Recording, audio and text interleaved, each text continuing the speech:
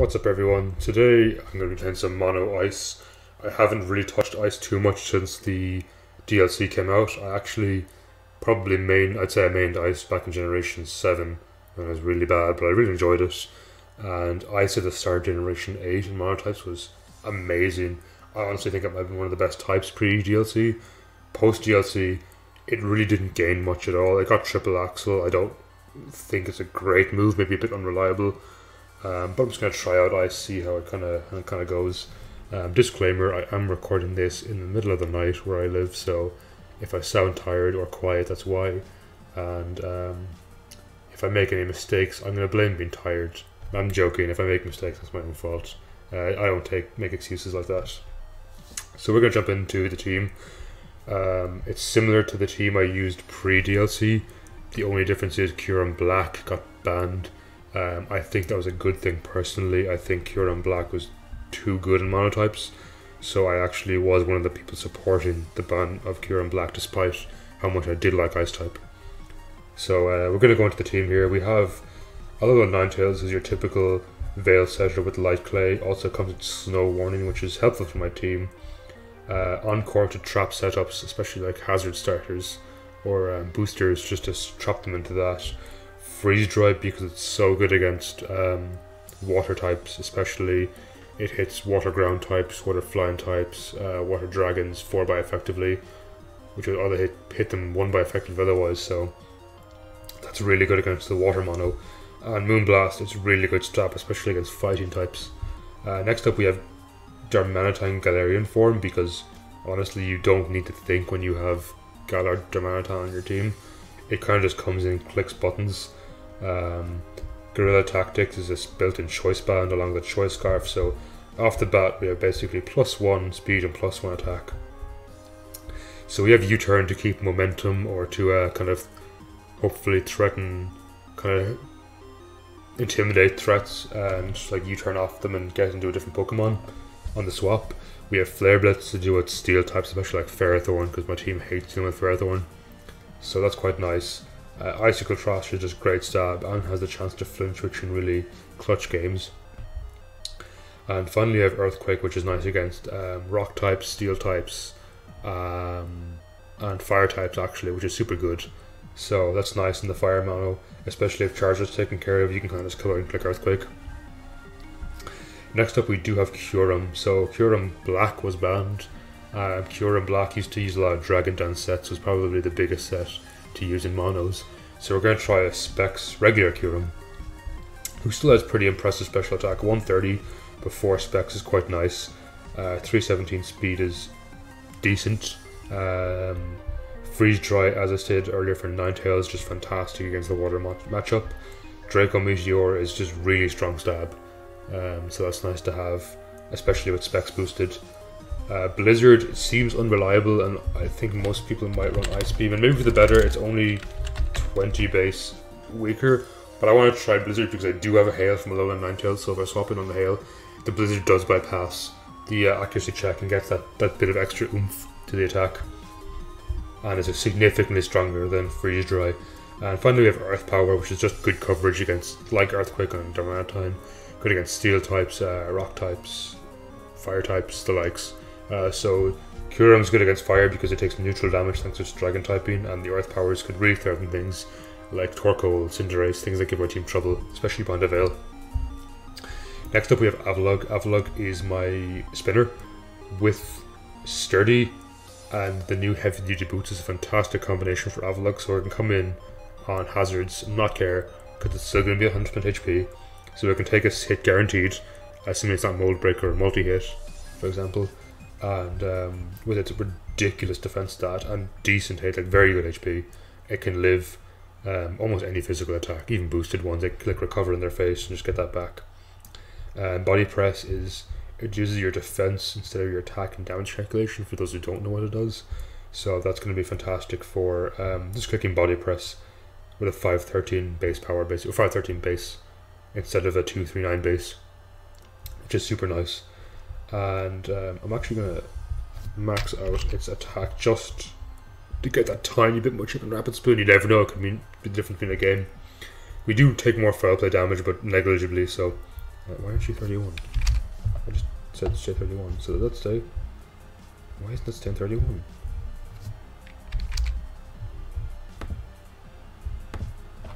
Maybe if I put 4. It really does not seem to want to stay this.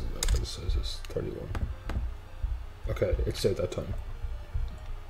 And Mirror Coat is for if hit by a special attack, returns double damage. That's super good because this thing is going to die to any special attack essentially, but it will guarantee live with sturdy, and you can just click Mirror Coat and absolutely obliterate anything it hits.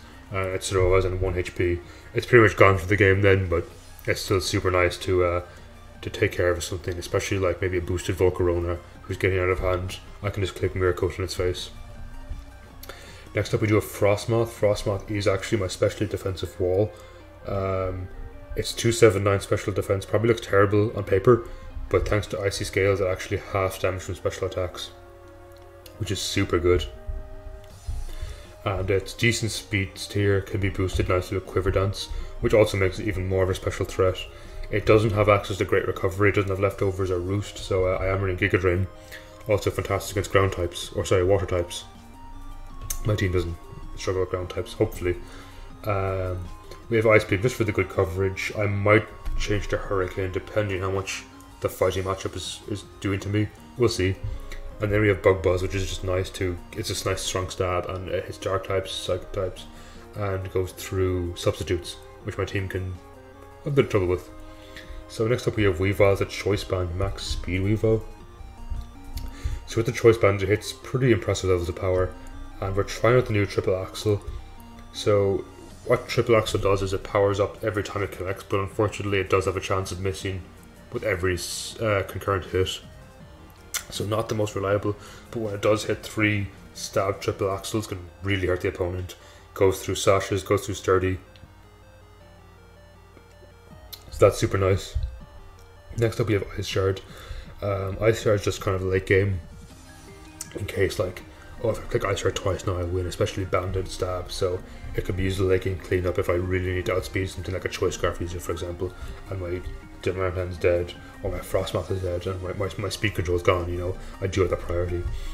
Knockoff is just super strong, great team support as well, especially its stab and banded from Weavile, so that's going to be scoring some nice KOs. And finally we have Psycho Cut, kind of a strange move. It's only 70 base power, but it does hit fighting types super effectively, so I don't know if I'm going to keep this. I'm going to see how it works, and maybe if it doesn't work I can change to something like Poison Jab for fairies perhaps. But that's the team, and I'm going to pause there and I'll come back when I find a game. So I found a game, and it is against Mono Water. So Mono Water is a strange matchup. It's kind of like the two of us are going to be fighting for dominance of our weather. So it's a good to lead Ninetales here. It kind of scouts for the Pelipper having Scarf if they lead Pelipper, as whoever is faster will activate the weather first. So if I take out Ninetales and it rains first and followed by hail, I know the Pelipper's scarfed. If it doesn't, I know the Pelipper's not scarfed. But either way, I threaten Pelipper with Freeze Dry. Nothing on the team really likes to swap into Freeze Dry. So they do lead Pelipper, and as we see, the hail started first, followed by the rain, which means I am faster. I can't get my Veil up, but I can click Freeze Dry here as Crawdon comes in. It does Oko, which is nice.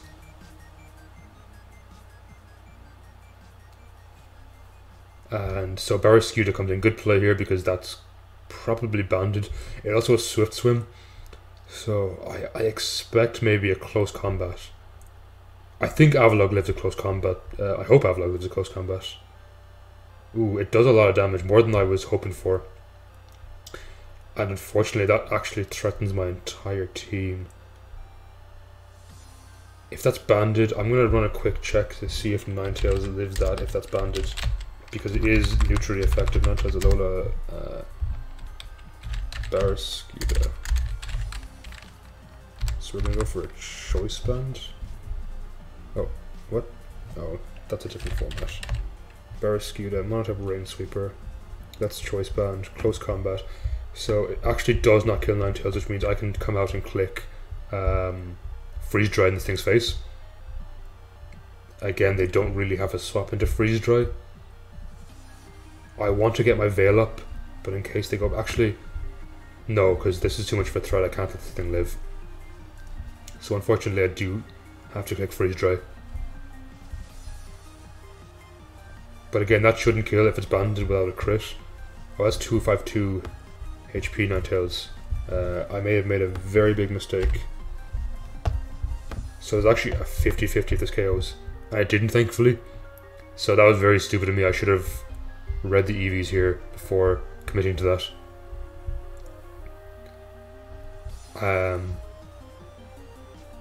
Rotom Wash comes out. I think I preserve my Ninetales just in case. So I'm going to go cure him here in case maybe he wants to trick me. As a Thunder Waves, good play, but I just click freeze dry again and this gets a KO.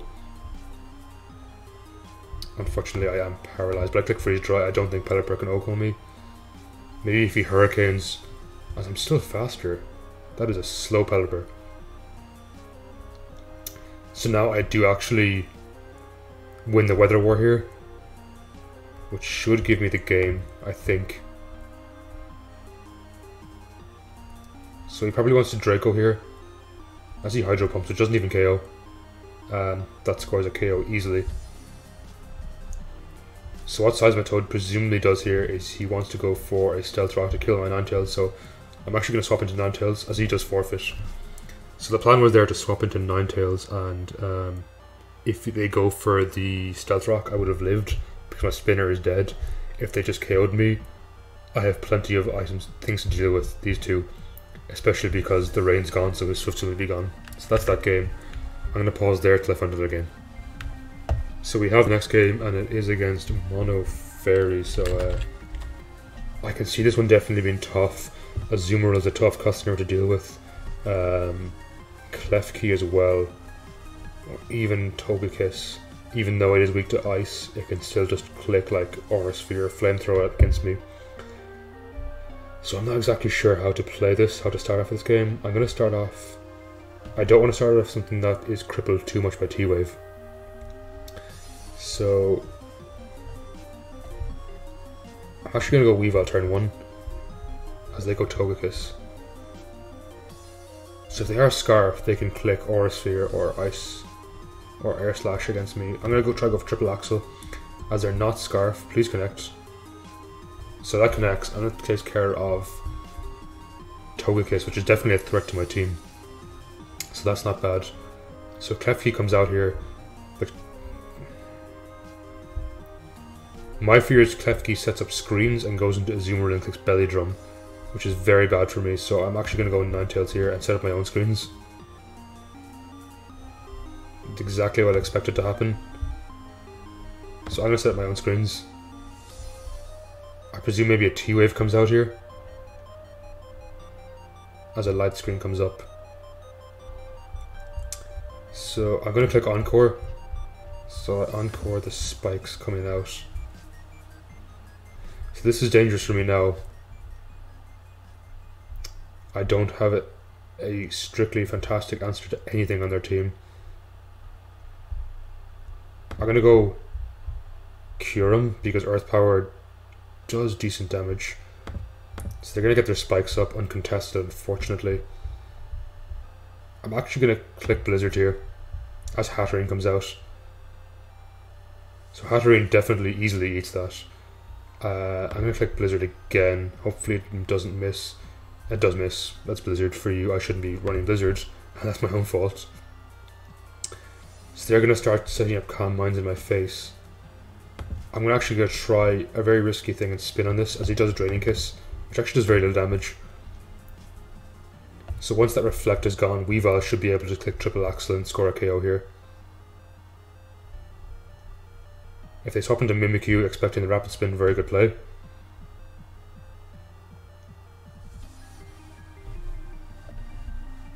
And unfortunately, I actually have no way of threatening Ghosts.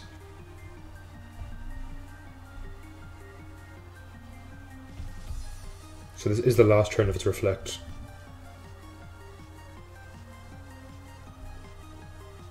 Maybe it goes for a Mystical Fire here and KOs me. But I think I'm actually faster, as I do believe they are the min speed for Trick Room. So Azumarill is definitely still a big threat if that clicks Belly Drum. It actually really damages my team. Kyurem will be able to live in Aqua Jet and Revenge Q with Freeze Dry. As they go for Psychic, which surprisingly doesn't actually KO. So I can actually click Recover in its face.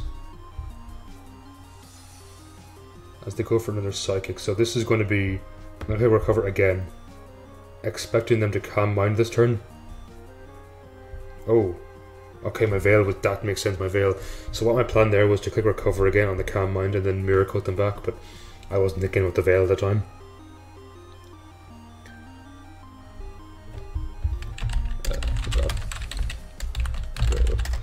So I actually think Frostmath has a decent time setting up.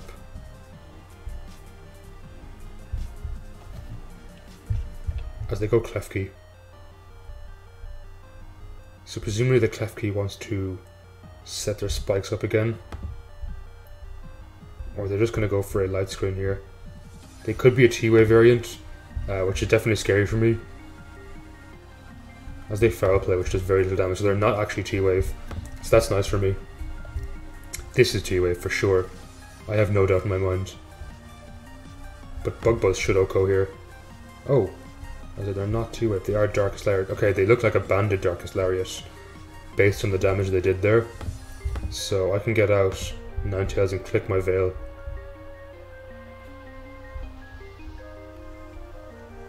As Hatterene comes out. Assuming they don't go for a Draining Kiss here, they double into Klefki. Which is a good play, so I'm going to knock them. They just lose their Light Clay, which is good for me. And now it lets them set up spikes again in my face. Unfortunately, both my heavy G-Boost units are gone. So I think I have to click Freeze Dry. That's the only thing that can really deny Azumarill coming in. As they do get all their spikes down, unfortunately. But the Freeze Dry does deny Azumarill coming in. As Hatterene comes in.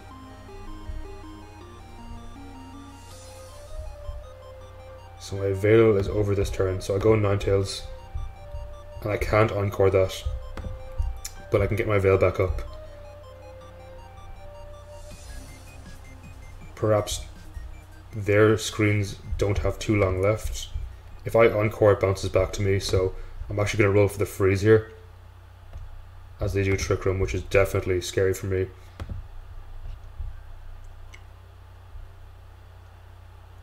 So unfortunately, all I can do here is roll for freeze. As I do get it, which sucks for them. Very good for me. And I have to go Weavile and hope they stay frozen. And just click Triple Axle. As they do thaw. So I surprisingly live. This is short of the KO. But it does KO now. Unfortunately, it allows Azumarill to come in quite nicely. Or even Mimikyu. So obviously Mimikyu comes in here. I just click Shadow Sneak, scores a KO. It is Lorb. I think my best play is to U-turn off on this. Hope it doesn't. Yeah, go for Shadow Sneak. Break that. Go in Ninetales and sack it on the Shadow Sneak. On the Play Rough, sorry. I am worried about Azumarill clicking Belly Drum in my face or even Aqua Jet. So I have to Icicle Crash here. I hope I live a Shadow Sneak, which I do. And please hit. It did hit nice. So they go into Azumarill now and I think click Belly Drum. Maybe they flinch. No, they do click Belly Drum. And I do live maybe an Aqua Jet, but I still think I lose the game to Grimmsnarl.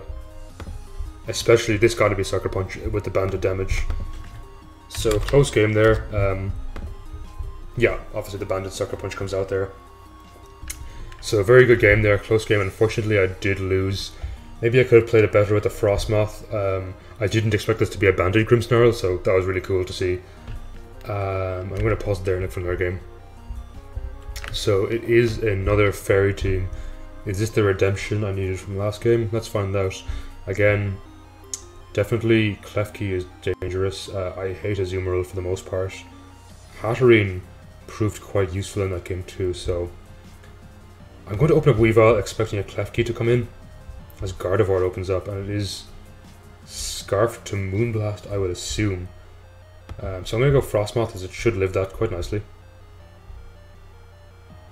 with Ice Scales. Yeah, it does no kind of damage. And I click Ice Beam, and whatever comes in, it is Klefki.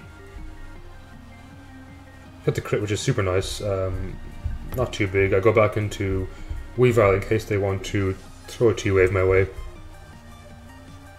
Weavile is important to take care of Hatterene and Guard of Mimikyu though, so I maybe shouldn't. But I just don't see how Klefki threatens Weavile at all. Unless it's the one like Draining Kiss set. But then I feel they wouldn't have swapped it into Klefki, into Frostmoth. I'm debating if I should swap out Frostmoth. Okay, I'm gonna go Weavile. I'm gonna go with my gut. If they do T-Wave, so they go for Spike. Good play. Triple Axle won't do too much damage, but it definitely should threaten them a bit.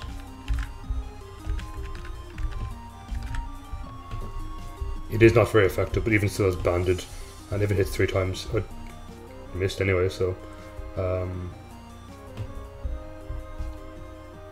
so obviously they want to get their spikes down. Triple Axle really proving not reliable right now, as we managed to hit 3 times there. But to be honest, I am wasting turns of their screens, so it's not all bad for me. Wow, okay. It just does not want to work in my favor. So this thing is dangerous. I have to be careful with this. I think my best play is to get in Kyurem and click Specs Freeze Dry, but I can Triple Axle in their face first, as I expect a Belly Jump to come out. Oh, I get the crit, which is super nice. Unfortunately, my earlier hits did not hit. That would have been super useful. So now I have to choose something to sack. I think I like Ninetales just for... Actually, no, you know, I don't like Ninetales in this game. I like Darmanitan more. So obviously click Aqua Jet there. I chip them down with Hail.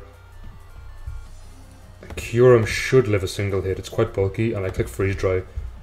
Yeah, it lives not nicely, but it does live. And that's kind of the end of Kyurem. So I click Freeze Dry again. No freeze, unfortunately. But Hatterene's at the point now where Triple Axle should kill. And it really can't recover too much HP off me. Okay. So good play with the Trick Room there. If it's a Draining Kiss variant, that's dangerous for me, which it is. So I'm going to go Avalugg here, and I'm actually going to click Mirror Coat, which will Loco. No questions asked, and I actually should outspeed anything I throw my way. Mimikyu is the best play on their part, so I can Rapid Spin these away now, as they do Flamethrower. So I have to bear in mind I am slower or faster depending. I'm going to risk this. I think after a Quiver Dance I should live the Flamethrower, or should I just straight up Ice Beam? I'm not max special attacks, so this won't KO. So I'm going to risk the Quiver Dance. I will live the Flamethrower. Ice Scales is just very good. Hopefully it won't end up costing me the game though. As they go Klefki. Interesting play. They can throw spikes down, which is definitely within their best interest. So I'm going to try Ice Beam here. As they do freeze, which is super important for me. It lets me click Quiver Dance again. Mimikyu is definitely a threat to my team, undeniably. So yeah, naturally Mimikyu comes out here. With that frozen, I actually might have a chance with Darmanitan. So I click Ice Beam again to break his disguise, maybe freeze it. Fingers crossed. Oh my god. I am actually sorry about that. That really sucks for them.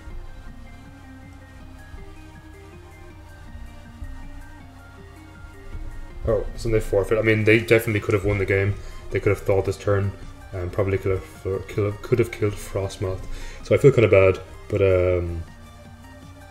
freeze. It's just something. It's kind of part of the game we play. Like Pokemon can be complete nonsense with RNG. And fortunately, that kind of RNG really screwed them over. The game wasn't over yet because my game plan was after I broke Mimikyu's disguise, I actually think Weavile easily KO'd this with Triple Axle or Knockoff.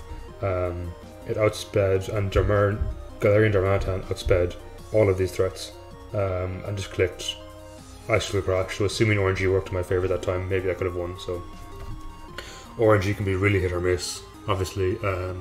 Anyone who plays Pokemon understands that, and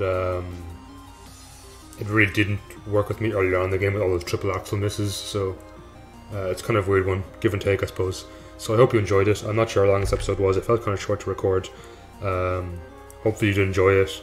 My thoughts on Ice is it's definitely not as good as it was prior to the generation, or prior to the DLC, sorry. Maybe I'll run Cloyster next time instead of maybe Kyurem. I'm not sure who I get rid of. But if you have any teams you want me to use, absolutely send them my way. I'd love to use them, I'd love to see them. Do follow my Twitter. If you have Twitter, I'll link it in my profile page. As I said earlier, I am going to open a Discord soon, and I've been thinking of streaming some monotype like in-game playthroughs. Maybe start with like Pokemon Emerald or Fire Red, Leaf Green, and just pick a type and kind of just casually stream the playthrough. So if you'd be interested in that, do let me know, and I hope you all have a wonderful day.